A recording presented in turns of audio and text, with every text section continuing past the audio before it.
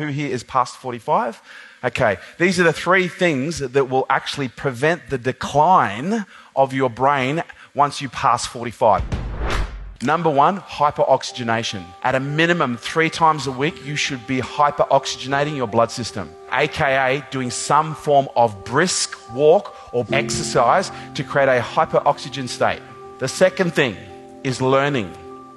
It's a use it or lose it scenario.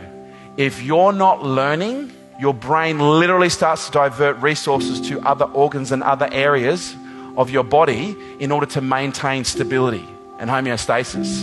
And so the more you engage in learning, the sharper your brain stays.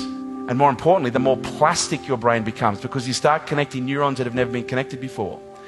And the third thing that I discovered, which is more important than the other 2 combined, guess what it is?